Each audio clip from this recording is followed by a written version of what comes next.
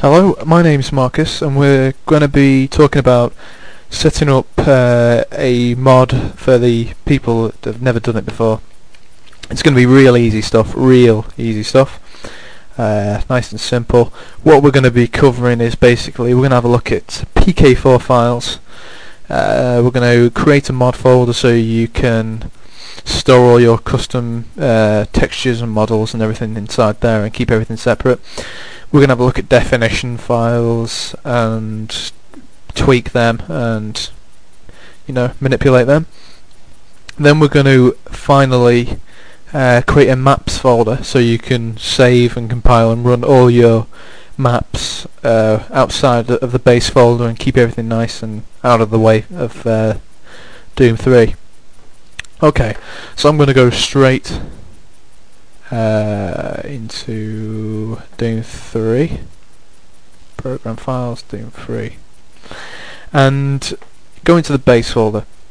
Now you'll see these pack 000, pack 01, 2, 3, 4 and so on. Basically these are just zip files and they're in a PK4 format. If you download WinZip WinRAR you'll open them up just fine, and I'm going to just double click this. Get lost. Right, you'll see all these folders, and these are the components that make up Doom 3. You've got your textures, sounds, GUIs, 3D models, monsters, you name it. Everything, but they're all split up amongst these different pack files. Okay. Now I'm going to close that, get rid of that, and go back, and to get the ball rolling we're going to create your mod file. Click on that, and basically this is whatever your mod's going to be called. I don't know, I'm going to call mine the best damn mod on the net. Net. Oh yeah baby. So now at the moment that Doom 3 will not see that because it's just a rogue empty file, and you don't want Doom 3 picking up loads of empty files and thinking that they're mods when they're not. So to sort of activate this, what we first need to do is go back into the base folder, and this is what I like to do. There's probably different ways of doing it, but open up pack 000 and you'll spot a folder called def. Open that up. Now all these are definition files. Everything in the game pretty much has a definition file in here. Models, weapons, items, medikits, armor, everything's got it. And we're going to be playing around with weapons. I know, it's going to be exciting. This is going to be good. So open up your mods folder that you've created, and you always create your mods folder outside of the base, in Doom 3. Okay. So open up your mods folder and hunt down in the pack 00 file in the def folder for weaponpistol.def and drag that over. Now it's copied it over, it's not removed it, so that's good. Get rid of that. See you later, pal. Now we're going to open up this def file. If you haven't opened one up before, it'll ask to search the web or pick a program. Notepad will do just about everything. Now all this stuff, it looks like crazy speak, but they're all pretty much just pointing to weapon models, light wave objects, MD5 animations, stuff like that you can ignore until you start bringing in your own stuff, and we're going to be doing that in the later tutorials. We're going to be bringing in new medikits, armor, bullets, ammo, you name it. But what I will change at the moment is we're going to be playing around with the damage. Now if you wanted your zombies to be pretty damn hard, then I'd put this down, but what I'm going to do is I'm going to put this to 200. Oh yeah, this is crazy stuff, and so that's going to kill things outright pretty damn easily. And then I'm going to change something else, clip size. I'm going to put that down to 6, and that's basically not 16, 6. And that's like how many bullets you can store in a clip before you need to reload. So if you were going to make a 6-shooter, this is where you'd make the changes. That's good. I'm going to change the recoil angle because this is a pretty damn powerful gun. I'm not surprised it won't break your wrist. So I'm going to change this to minus 50 and I don't know 50. I'm just making this up, and it's going to be weird. We're going to see what happens. It should go all over the place hopefully. And I'm going to save this because everything's fine. We've only made a few changes. Close this down. Now if I go into the base folder, you stay where you are, and I go into the pack 00 file, and you'll notice that the definition get lost. You'll notice that the definition files are in a folder called def. Now we need to mimic this file stack in your own pack files. So we're going to be making a def folder and putting that in a pack file. So we go back into the mod folder, and first of all we'll create a folder and call it def, and we'll whack that in there. Lovely jubbly. Now we need to put this in its own little PK4 file, so I'm going to click on it and right click and add to archive, and you'll get your little sort of zip up window. If you have them both, which I recommend, you'll get some extra options. And I'm going to click on zip and best compression size. Now I've not talked about the naming of the pack files, but you might have noticed that the pack files are 0, 1, 2, 3, 4, or at least I think I have actually, and we need to name ours in a similar kind of fashion. So what we're going to do is call it pack, and we're going to call it 020. Now you can name your pack files with any number as long as they're not the same as the numbers in the original base folder. So you know 020 is fine. You could have 050, 100, I don't know, 300, 666, everything. And as long as the next pack file is like the next pack file here would be 021, so it'd be 021, and then 022, and so forth. If your pack file was 050, the next one would be 51, 52. So this is, I know you're understanding it just about. So what I'm going to do is delete the zip extension, and I'm going to add PK4. So it is pack020.pk4, and I'm just going to OK this. Okay, and ta-da, it's there. So that's great. I'm going to delete this def folder because it's in there now. It's nice and secure. The last thing I'm going to do is add a folder and call this maps. Okay. In the base folder you've got a maps folder where you can store single player, multiplayer maps, but basically it's the same here. Instead of saving your maps in there, you're going to be saving them in here and compiling them in here and storing your scripts in here, and you know, so everything's nice and separate, and eventually you can just zip this up, whack it on the net, and you're sorted. So now that I've made this PK4 file with the definition folder in it, Doom 3 will recognise it. There's something there. So I'm going to load up Doom 3. Load up.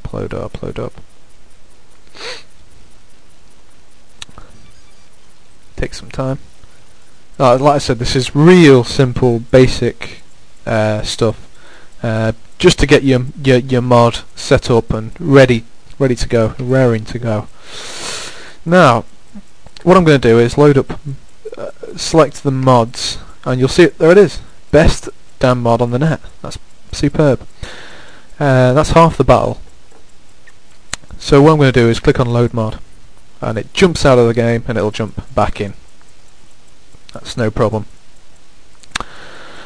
There's some cracking mods being made at the moment as well, which is good. It looks like it's not loaded the mod up, but in fact it has. Don't worry about it. It's just because we haven't got a custom GUI main menu. Yeah, don't let it worry you. And before we leave, I'm going to click in System and switch this to full screen off. People that have loaded the editor before know that you've got to be in a window mode. I'm going to exit this. Okay. I'm going to open up your mods folder, and you'll notice that since you loaded up Doom 3, it's created all these files. This is a good thing, trust me. What we're going to look at is the DoomConfig.CFG file. Let's double click on that, and if you've not loaded this up before either, then just use Notepad. What this is basically a text format of your option screen. Now if you made a custom main menu, which we will do soon, a very basic main menu, may I add, and that we've not attached a main an option screen to it, so you can't get to the option screen, but you know, you want to see what your game looks like in full screen mode, and you can't get to that button to switch it on. You do everything in here. You can show frames per second, which is good for near the end of a map, and you want to look at your frame rate. You can show HUD, where you can hide the little aim reticule and your health bar and everything like that. What else is there? And full screen mode. So if I switch this one, which is on, if I switch that on, our mod would load up full screen. But I don't want to do that, so I'm going to leave it as 0. File save.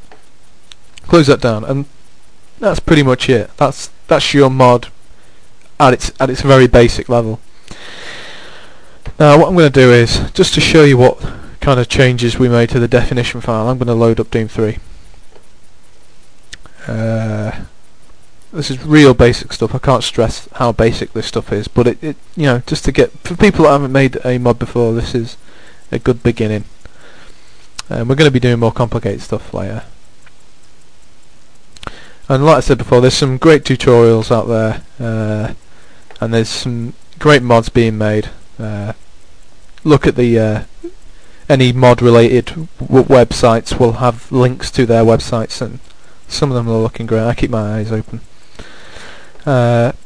Always select your mod from the main menu before you go into the editor, because if you have custom textures and models and you've made a level and you accidentally go straight into the editor from Doom 3 and load up the editor and then load up your map, you'll find that just everything's black and your models won't load up and nothing will happen, and that's why. So I'm going to bring down the console editor. Oops, daisy. How do you spell editor? Right. Okay. Get rid of that.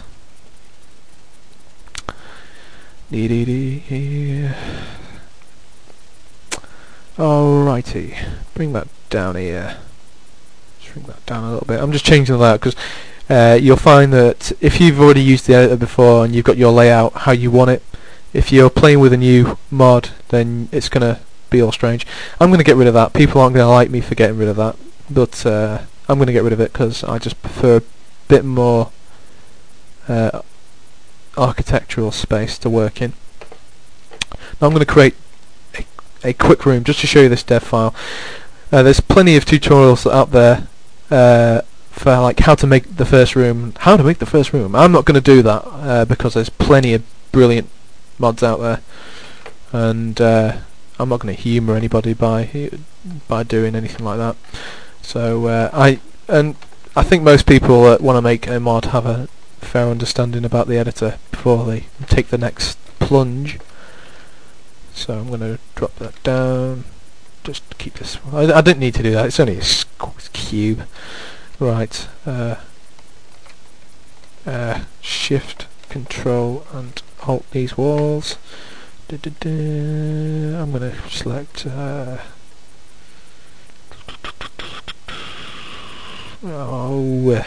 Base wall. That'll do. I'm going to select ground floor. Come on. There we go. Select the ceiling. Base floor. There we go. And stick in a quick play start. Quick play start. Info. Player start. Make sure he's facing the way I want. Make sure he's not in the ground. because that will cause you problems. And you'll be posting in the forums. I'm going to stick in a light. There we go. It doesn't matter. It doesn't matter. It's just to show off the dev file. I'm going to stick in a monster. It's going to be a fat zombie. He's going to be a fat bloke. There we go. Stick his fat ass there. And I'm going to make sure he's looking away, because I don't want him to jump into action when he sees us. Ooh, nice. Okay, now file, save as. Now, you can now save your maps in your mod folder, in the maps folder. I'm going to call this junk, because it just is junk. Save, and run the old BSP. Ding. And then I'm going to press F2, bring down the console, map, junk, press enter.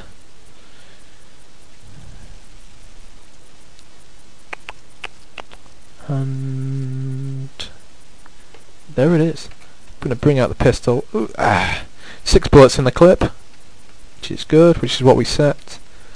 Sneak up to this guy. Watch the recoil. Whoa! A one-hit death. Check out that recoil. Whoa! That's nice. You can have some real fun with the definition file. Some real fun with the definition file. Well, that was the tutorial. I hope you enjoyed it anyway.